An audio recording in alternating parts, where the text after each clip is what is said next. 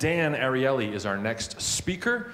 He's talking the honest truth about dishonesty, how we lie to everyone, especially ourselves. He's the James B. Duke Professor of Psychology and Behavioral Economics at Duke University. He's got 2 New York Times bestsellers, Predictably, Irrational, and The Honest Truth About Dishonesty. And his haiku is this: I have never lied, except for what I just said. No, wait, that's not true. Please welcome Dan Ariely.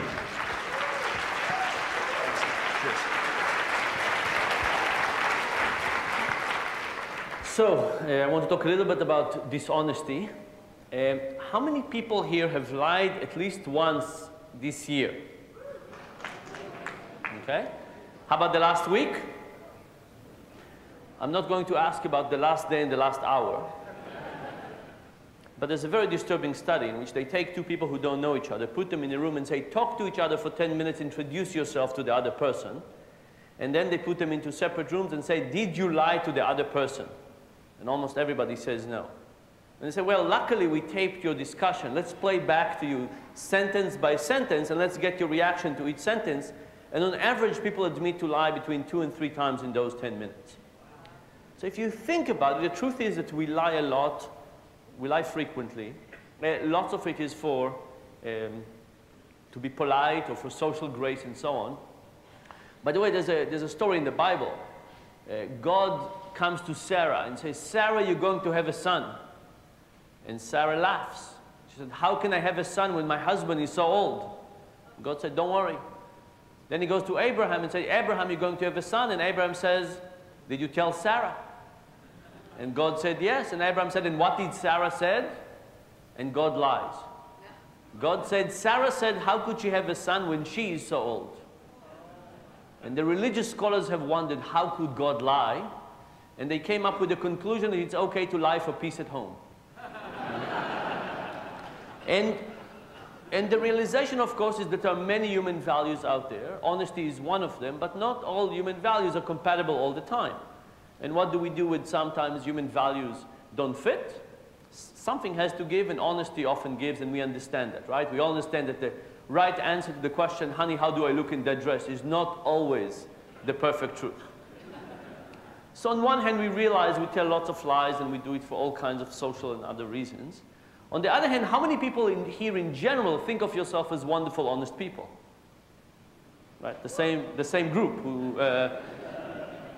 And the question is, how can that be? How can it be that on one hand we lie and we recognize it, on the other hand we feel good about ourselves?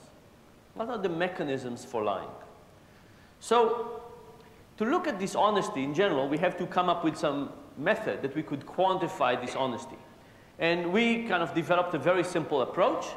If you're in the experiment, in one of the many experiments we ran, one of the methods looked like the following. I would give you a sheet of paper with 20 simple math problems.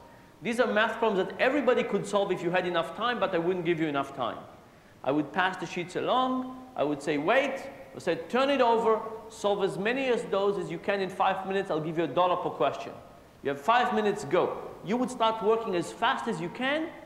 At the end of the 5 minutes, I would say, please stop. Put your pencil down and count how many questions you got correctly. Now take your sheet of paper, go to the back of the room and shred it. Come to the front, tell me how many questions you got correctly and I'll pay you accordingly. People do this, they shred, they come forward, they said they solved 6 problems on average, I paid them $6, they go home. What the people in the experiment don't know is that we played with a shredder. Talking about dishonesty, the shredder shred the sides of the page, but the main body of the page remains intact.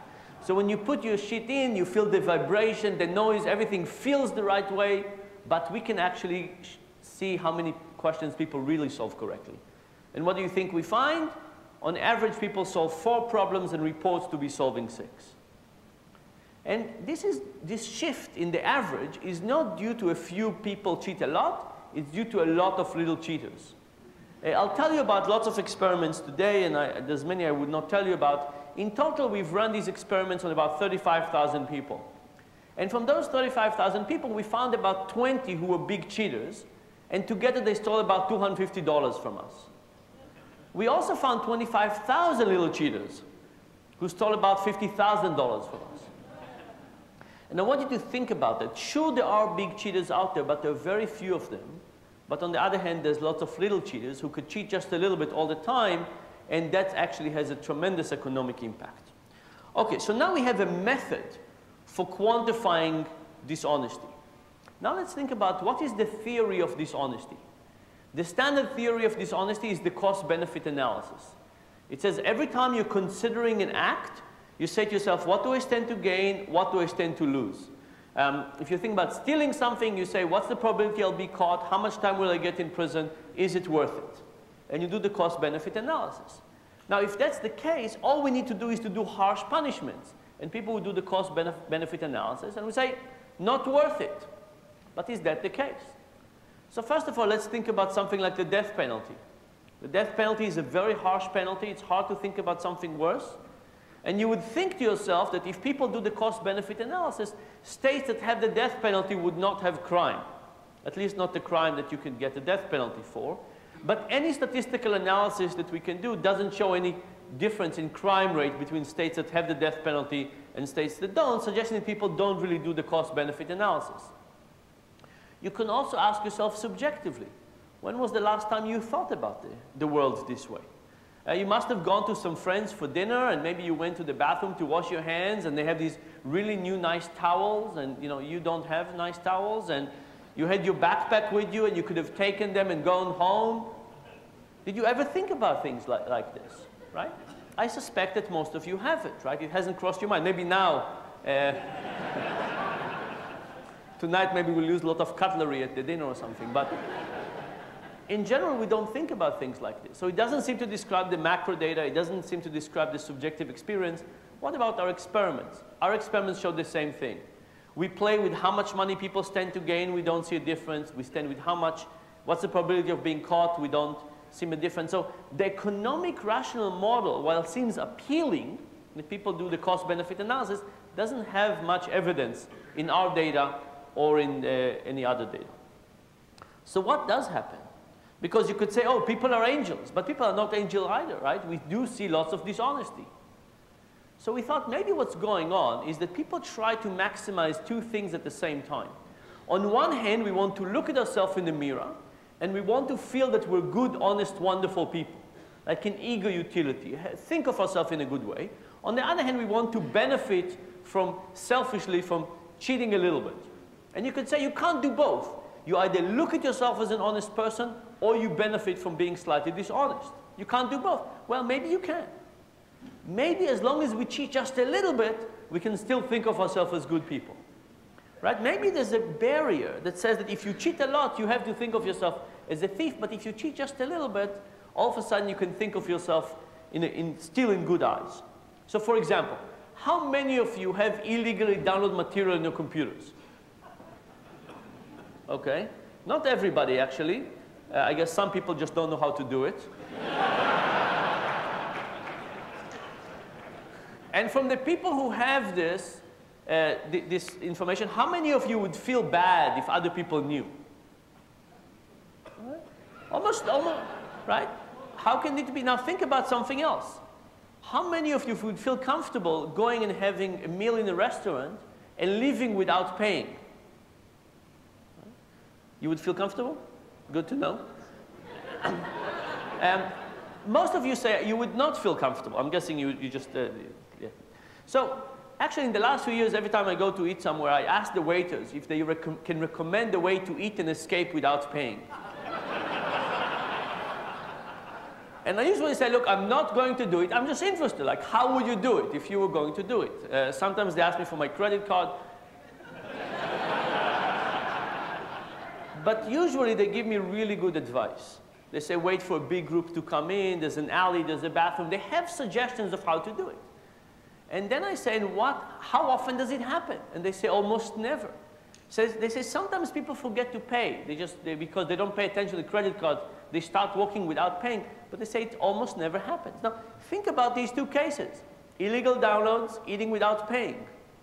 The probability of being caught is very low in both of them. Illegal downloads, if the music industry catches you, you can't say, oh, I didn't think about it. I'm sorry, I didn't pay attention, which you could do in a restaurant. Nevertheless, it's how we feel about it. It's not about the consequences in the real world. So let's go back to our little experiment and say, how would we now modulate the amount of cheating that happens in our experiment? How do we get people to cheat more, and how do we get people to cheat less? And remember, it's not about the cost-benefit analysis. What else would get people to change their tolerance around cheating? And if you think about it, it's all about thinking of ourselves as good people and trying to benefit from dishonesty. It's all about rationalization. It's all about saying, how can we justify this little bit of cheating? And if we could justify a little bit more, then we will cheat more. And if we could justify a little bit less, we would feel less. So let's think about rationalization. What kind of things do you think change rationalization? What kind of things are good input that allow people to rationalize more? Just raise your hand and give me some suggestions. Anonymity. So anonymity is usually the multiple interpretations, but one of them, I can't be caught. Another one is you don't think of yourself as part of it. You think of yourself as part of a crowd. Very good. What? Everybody else does. Let me tell you one experiment about everybody else does it, then we'll continue. All are good. Let me just tell you about experiment at a time, and then we'll continue with suggestions. So one of the suggestions was everybody else is doing it. So imagine it's the same experiment. I pass the sheet around, but there are two changes. The first change is that I give you an envelope with all the money for the experiment in advance, as if you solve all the problems. And I ask you at the end to pay me back the money you did not make. Change number two is I hire an acting student. That acting student sits in the front row, and 30 seconds into the experiment, they raise their hand and they say, excuse me, I solved everything, what do I do now? Imagine you're in the experiment. Somebody raised their hand, they said, I solved everything. You know that they're cheating. There's no question, you're still on problem number one. And the experimenter said, you solved everything, you're free to go. And you see that person taking their envelope and walking, leaving nothing behind. What would happen to your own morality? Lots more people cheat. But there could be a couple of interpretations. One interpretation is that you're saying, well, in this experiment, there's no downside to cheating. Look, somebody cheated in an exaggerated way, all the way. Nobody chased him. Nobody said anything. There's no consequences. The other possibility is to say, in our society, people like us seem to behave like this, and this seems to be okay socially. So how do we separate those two explanations? We tried multiple things. One of them was that we changed the outfit of the acting student. And here's the story. We ran this experiment at Carnegie Mellon. Everybody was a Carnegie Mellon student. The acting student was a Carnegie Mellon student. He was wearing a Carnegie Mellon outfit. In the second version of the experiment, he was wearing a University of Pittsburgh sweatshirt. Now, what happens when you're a University of Carnegie Mellon student and you see University of Pittsburgh student cheats? From the cost-benefit analysis, you still know that in this experiment, people can cheat and get away with it. But from the perspective of feeling okay that people like me are doing it, that doesn't work. Now you say, oh, it's these other people. They are the cheaters, and we don't want to be like them, and cheating actually goes down. Okay? So it is about everybody else is doing it, but people like me, rather than everybody in general, people that we identify with. You said they deserve it. Yeah, because they're cheating me. It makes like in a restaurant, They're charging too much. We can go into all kinds of rationalization you might have about this. So they're doing something bad to me. So we did another version of this experiment. This was in Boston. We came to people in coffee shops and we say, hey, would you do this study for 5 minutes for $5? People said yes. We gave them the sheet and we explained to them the task. It was slightly different than the task I described to you. And then we said, we'll be back in 5 minutes. Left, came back in 5 minutes. We said, here are your $5. Please count it and sign a receipt for $5 and leave the receipt on the table. But we actually gave them $9. How many Bostonians do you think gave us the money back? Slightly more than 50%. And you can decide if it's a lot or little. In the second condition, as the research assistant explained to them the task, here is what you do. He pretends somebody called him on his cell phone. He picked up his phone and he talked for 12 seconds to John about pizza tonight. Hey, John, what's up? Pizza tonight, great. Put the phone back, went straight to explaining the instructions, said nothing. Left, $9, here's your $5. What happens now? Now only 14% of the people gave the money back. Right? People said, oh, he did something bad to me. That's okay now. I'm restoring karma to the world by doing that. Very good. So other people are doing it. What else would change rationalization? Just raise your hand. Yeah.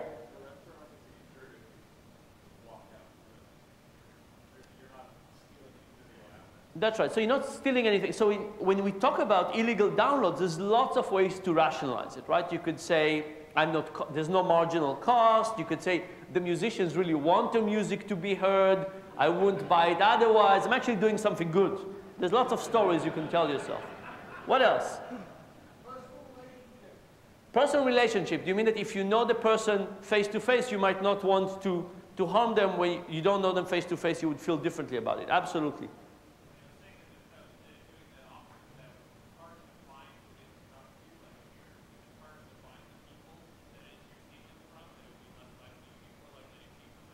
That's right. So there's something called the identifiable victim effect, which is if the effect is larger and it hurts people in general, you don't feel the effect. If it's something specific, you feel it.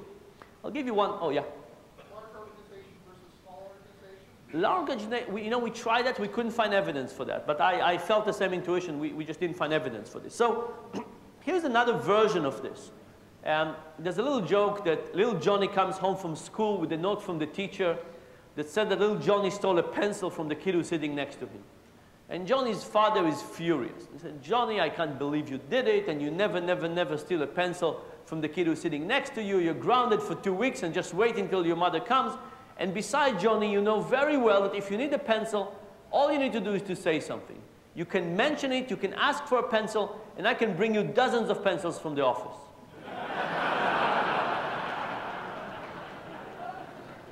Now, why is this slightly amusing? Because I think we all recognize that a pencil feels very differently from taking 50 cents for a petty cash box. If you took 50 cents from a petty cash box, you would feel like you're a thief. Pencil? Not so much, right? Everybody's doing it. It's there for people to take. In fact, even if you took 50 cents and went to buy a pencil, you would feel yourself that you're a thief. So this idea here is that the distance between what we do and the consequence, the people and so on, is a major aspect of whether we feel comfortable or not. So we've done this in a couple of ways. The first one is we looked at golf. Anybody here plays golf? Okay, a few people. So we did a study about 12,000 golf players. We asked them many questions, but one question was, imagine the ball fell on the rough, not a good place, and you really, really, really wanted it to be 4 inches to the left. It would have been much better. Would you pick it up and move it by 4 inches? And people said, heaven forbid. I can't imagine doing that. If you're asking this question, it means you don't understand golf. Nobody I know about, nobody does it, impossible, not part of the game. Okay. What about kicking the ball a little bit? Yeah, we do that all the time.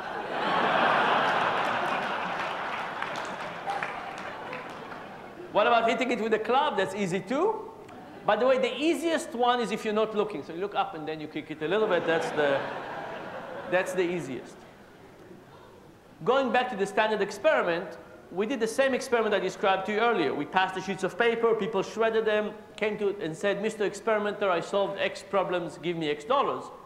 In another version, they looked at the experimenter and said, Mr. Experiment, I solved X problems, give me X tokens. And we paid them in pieces of plastic. They walked 12 feet to the side and changed them for money. So the difference was when you look into somebody in the eyes and you lied for something that was not money, but it was going to become money very quickly. What happened? In this experiment, people doubled their cheating. And by the way, this for me is one of the most worrisome experiments that we've created. Because if you think about it, as a society, we're becoming distant from a direct relationship and distant from money. Cash, credit cards, electronic wallets, cash stock, stock options, derivatives, dealing with people directly, dealing with people over great distances. If it's possible that as these distances increases, people feel better about misbehaving, then we really need to worry more and more about lots of people cheating a little bit and still feeling good about themselves. If you think about everything we've said so far, it's really about conflicts of interest. It's really about the fact that if we want to see reality in a certain way, and we have the conditions to rationalize it, we can do it. So imagine, for example, that we create something like the financial industry and Wall Street.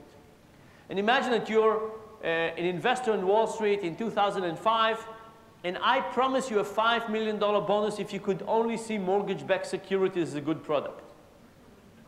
Now ask yourself whether you couldn't see them as better product than they really are. I'm not saying would you lie. Would you say, oh, I know that they're terrible, but I'll pass them to my clients? No, wouldn't you actually shift your belief to believe that they're better than they are?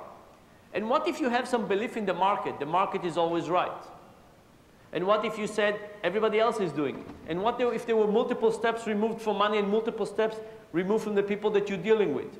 Now you can see how you can create a system that has inherent conflicts of interest and lots of opportunities for rationalization, and no matter who you put in there, you're going to get a bad outcome. You know, we can say, oh, this banker is bad and this banker is bad. The problem is that the system is supporting lots of misbehavior. I'll tell you one other story about conflicts of interest. So as you can probably tell, I was badly burned many years ago. I spent a long time in hospital. And about 5 years after I left the hospital, I came back for a checkup. And the head of the department finds me and said, Dan, I'm so happy you came. I have a fantastic new treatment for you. Great. I come to his office, and he says that when I shave, I have stubble. I just shave, so not as much.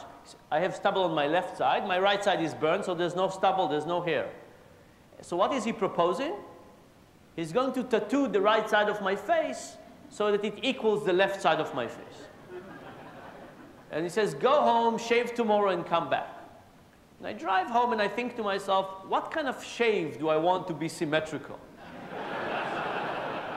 The morning shave, the afternoon shadow, like, you know, this is an important decision. So I come to his office and I say, you know what, I'm not sure I want this. Can you show me some pictures of people you've done it? He said, yes, we've done it for 2 other people. He can't show me the whole face, but he shows me their cheeks, and sure enough, it looks like, you know, little black dots. And then I said, what happens when I grow older and my hair becomes white? He said, don't worry, we can laser it out when the time comes. And then I said, you know what, I'm not sure I want this. I'm not sure it's for me. Then he looks at me and said, Dan, what's wrong with you? He said, do you enjoy looking non-symmetrical? Do you get some deprived pleasure from looking different?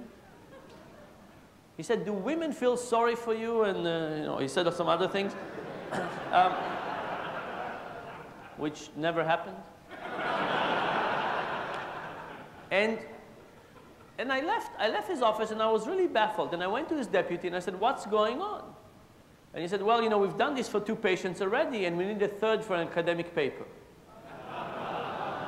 Now, here's the thing. This guy was an amazing physician. He passed away 10 years ago, but was an amazing physician. You see the right side of my right eyebrow? It was burned. There was no eyebrow. And he wanted to operate on it. He wanted to create a new eyebrow. I couldn't care less. But I told him there was another operation I was going into. If he wants to do it at the time of the other operation, that's fine. I'm not doing a special operation. I had about 30 operations. Another one for half an eyebrow didn't look like a good deal to me. So I went into an operation for my hand. It took about 8 hours. But turns out he couldn't do it. Didn't have enough space around me. So he waited the whole day for them to finish and then worked on me most of the night. It took him about 8 hours. He took a Doppler machine. He tracked the blood vessels. He created really amazing operation.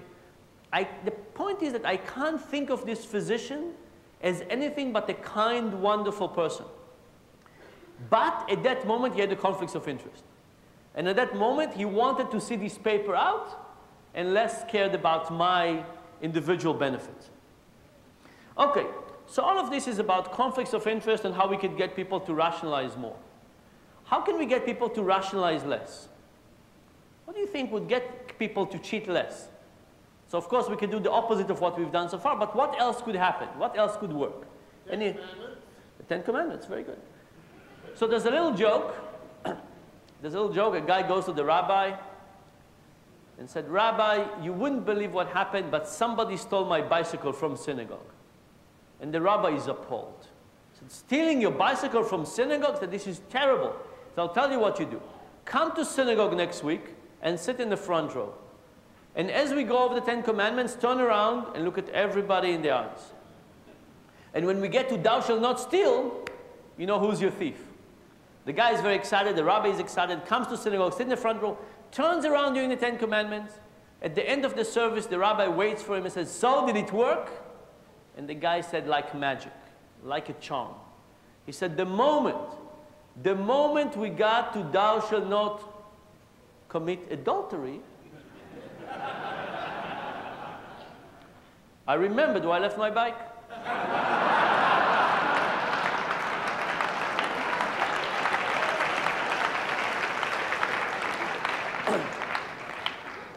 That's what's needed to get applause. Good to know.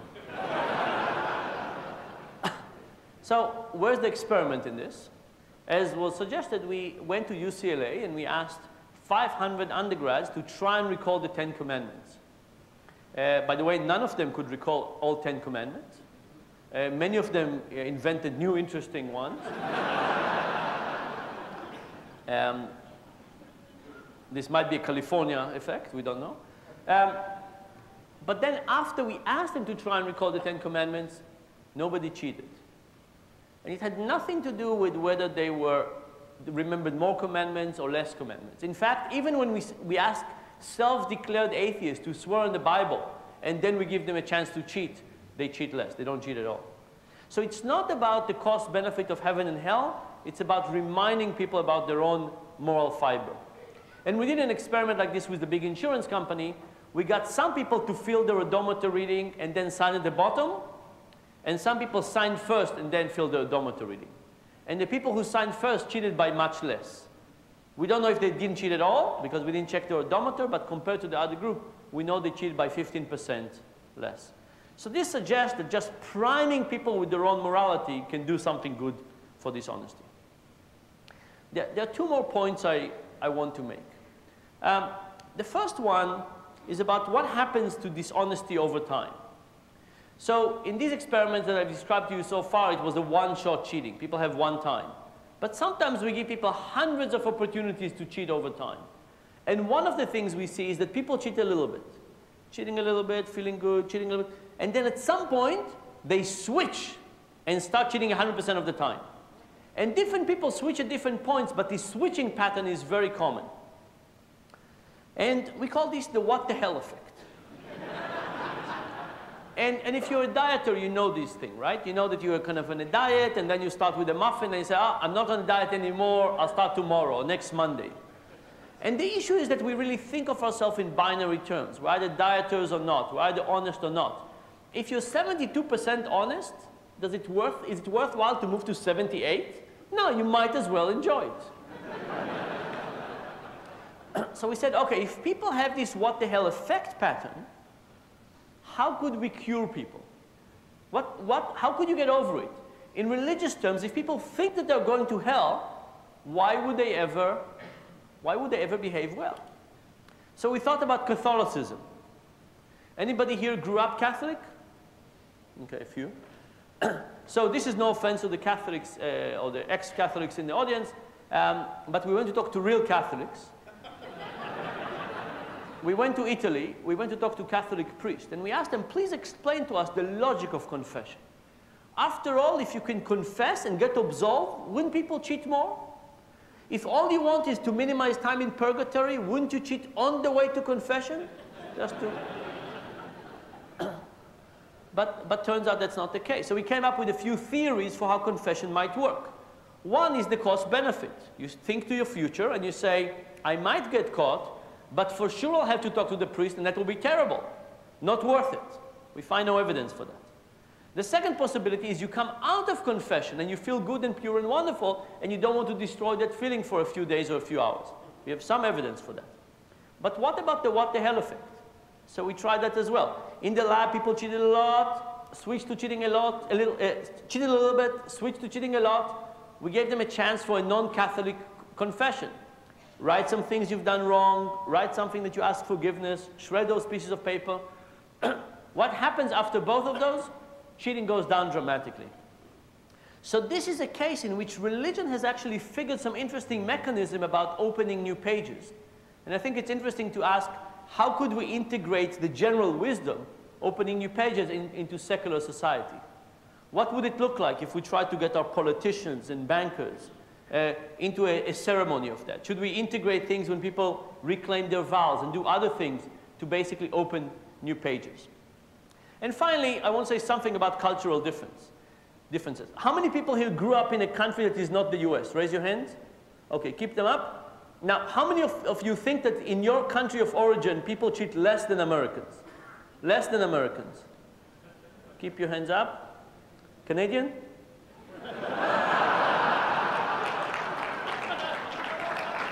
Yeah, okay. So I grew up in Israel, so the first country I went to test was Israel. We test with the same procedure. How many of you think that in Israel people cheat more than the Americans? This is a much more politically correct group than I expected. Anyway, the Israelis cheat just like the Americans. Francesca Gino, my Italian collaborator, said, come to Italy, we'll show you what the Italians can do. But the Italians cheat just like the Americans.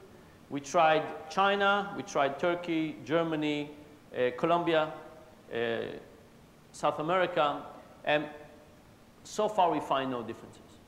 How can it be? Anybody who traveled in other places gets the feeling that cheating is very different in different places. How can it be? And here is what we're finding.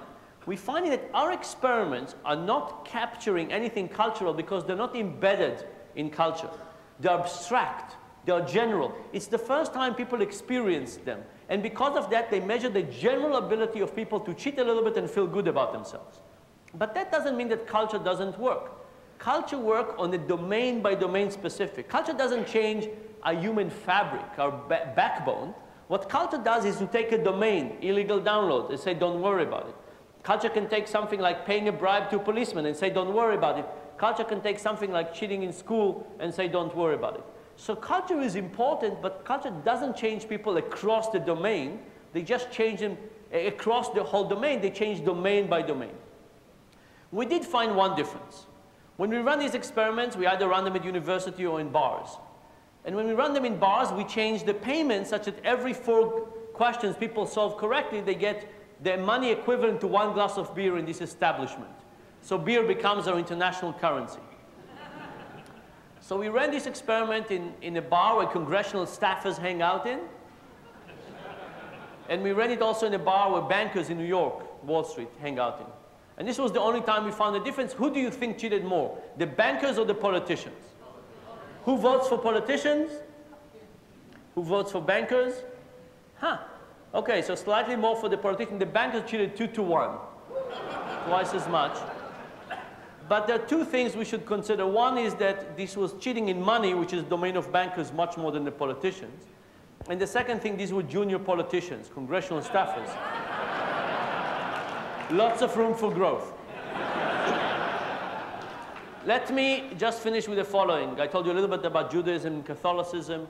A guy goes to confession and says, forgive me, Father, for I have sinned. The father said, what have you done, my son? And he said, I'm 72 years old, and I just had sex with 2 25-year-old twins. And the priest is appalled. He said, I can't believe this is happening. I want you to say 700 times Hail Mary and walk around the church 1,000 times and give $1,000 to charity. And how long has it been since your last confession? He said, I've never been to confession. What? You're 72 years old and you've never been to confession? How can that be? I'm Jewish.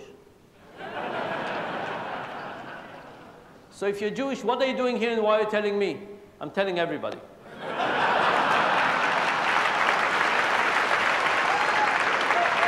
Dan Ariely. Yeah! Dan Ariely.